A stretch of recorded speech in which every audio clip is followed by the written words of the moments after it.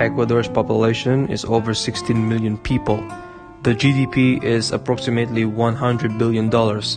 It is in the upper middle income level, with a GNA per capita of $6,030. Life expectancy is 76 years.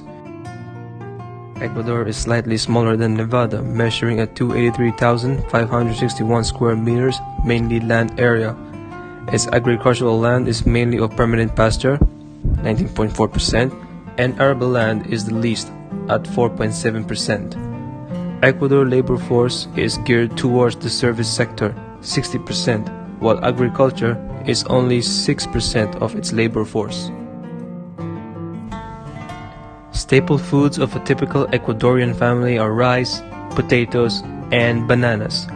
Food expenditure is approximately $4 for a family of 8. In the year 2013, the top 5 agricultural commodities in Ecuador are as follows: sugarcane, bananas, milk, oil, and rice.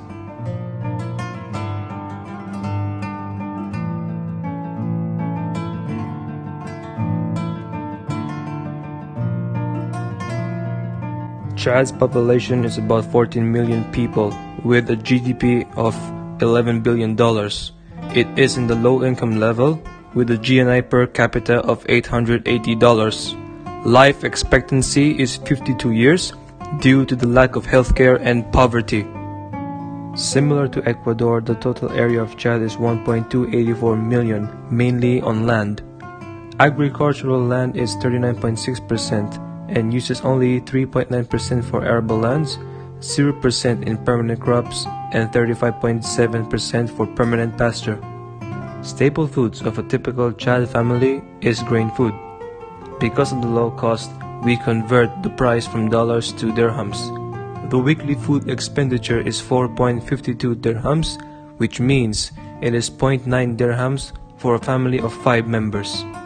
In the year 2013, the top 5 agricultural commodities of Chad are groundnuts, sorghum, millet, cereals, and sugarcane.